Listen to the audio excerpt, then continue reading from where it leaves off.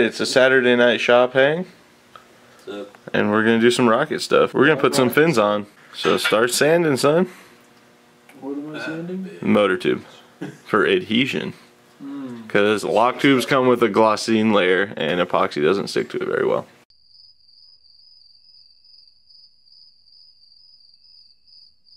So the Gorilla epoxy is going to be put to use again. Mix up some epoxy. We're going to use this brush to get it in as deep as we can. Hopefully lay a pretty sizable amount so it'll kind of craft a fillet around the front here. Hopefully we won't have to try and feed anything from the top. Should be pretty solid. It's not a very big rocket. It was pretty fun. Went in a little far, but there we go. Just try and get it flush. So the root of this fin's already sanded. Brendan sanded the motor tube, so we're going to pop the first fin in. It's going to start looking like a rocket. Going yellow forward. Alright. So we're going to put this fin in. Push it firmly against the motor tube. Wait, what? It's a good stuff. It's looking pretty straight to me. The first fin's tacked in place. And nice and dry there. So we're going to slam this next one in. This hole is a little bit bigger than the others, so keeping it straight is going to be a bit more of a concern. The other one was real tight fit. You did a good job because that one was real easy to line up. This one's going to take a little bit more precision.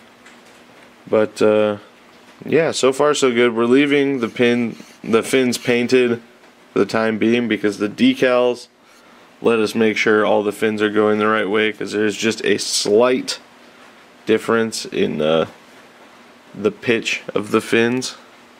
I don't know if that's the right word to use. They lean one direction, so it's not really an issue if they go one way or the other, but we just have to make sure they're all going the same direction. So we're going to use the decals.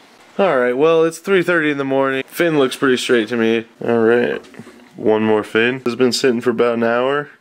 Should be pretty well tacked in there. So now, take her out and stack it up as a real rocket for the first time.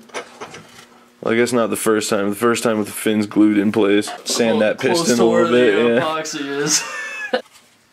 Looks like a rocket. Look at that, no fins are falling out. Alright, well, I'm not going to end the video here since we're doing once a week, but next clip you're going to be seeing is us making fillets, and then we'll start painting it. Someone complained about the shakiness of the camera, so I'm going to go get the tripod for the fillets, but... Oh, they don't know. No. Boy, are they in for a treat. My car channel, I've got about 40,000 subscribers, and that's kind of a well-known thing with me, is the camera's always sideways or shaking really bad. So, yeah, the hat never stays straight. It's good stuff. But I gave him the rundown on how we're going to do it. We're doing it the way Crazy Jim taught me. If you're watching this, Jim, get well soon. We want to see some rockets flying at Airfest. Oh yeah, we're trying to go to Airfest, by the way. Oh, we're trying to go to Airfest, by the way. Oh, also we got a package from Wildman. Ordered some Aeropack stuff. 38mm for Brennan's rocket. A 54mm for my AMW Pro X Red Max, and a 75-54 adapter for my Goblin and my Performance Red Max, and all the other 75mm stuff I got.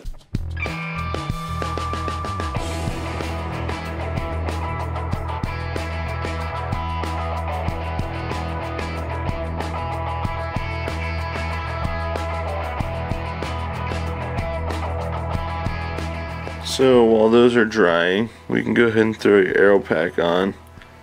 I also got a centering ring from Wildman for the rocket. That'll probably be featured next week's video. But it's a 4-inch Big Bertha upscale that the same guy who gave me this rocket gave me as well. It's just not finished. It needed a aft centering ring, and it needs fillets and painted. And it's Public Missiles Quantum Tube, which I wouldn't have gone with, but it's got a Scott Glass nose cone on it, and it's super cool.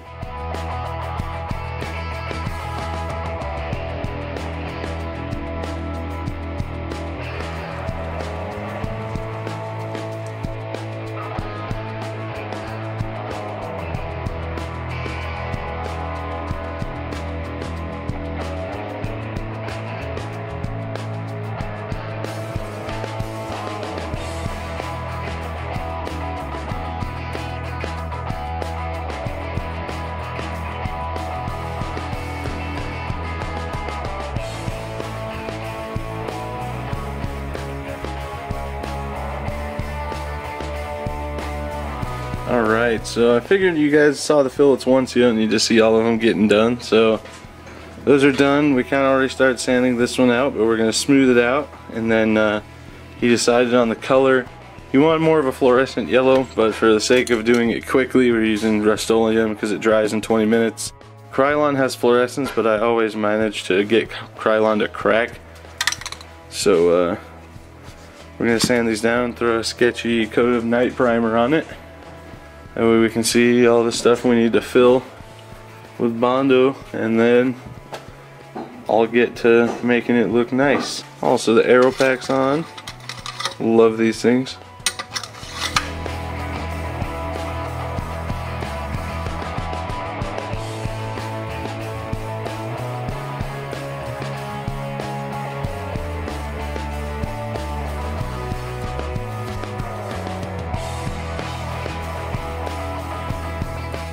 Alright, they're all sanded. You can see right here I put some masking tape on the fins. Just a, reminder of the past. We're keeping these stickers visible. We're just going to leave this area masked. So there's a stripe with the sticker in it as a reminder of what it once was and how far it's come. It's not going to fit the paint scheme even slightly, but it'll be cool.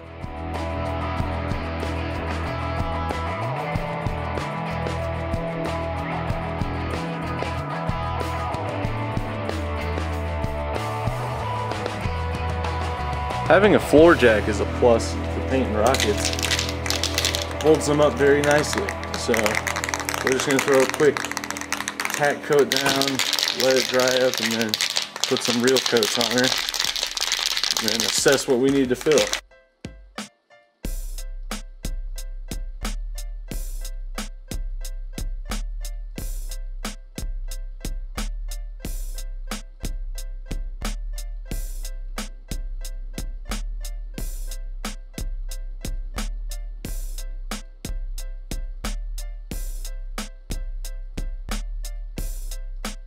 Alright guys, thank you for tuning into this episode of Rocket Vlogs. We hope you enjoyed watching it. Join us next week when we get some color on this thing and hopefully take out a lot of the nuisances I'm looking at right now. But There's so many. yeah, it's what happens when you fiberglass an airframe. You're like, I'll smooth it out, and then you paint it and you're like, oh yeah, no I won't. It'll be fine. If you guys enjoy what you're seeing, make sure you press the like button, leave a comment, and hit the subscribe button. It'll notify you anytime we upload a video, and it's absolutely free. If you want to support us more, you can check out Impulse Tees on Amazon. It's a bunch of rocket t-shirts I designed. There's a bunch more coming, but I've got a few up thus far. And yeah, I guess that's it. We'll see you guys in the next one. Peace out. 5, 4, 3, 2,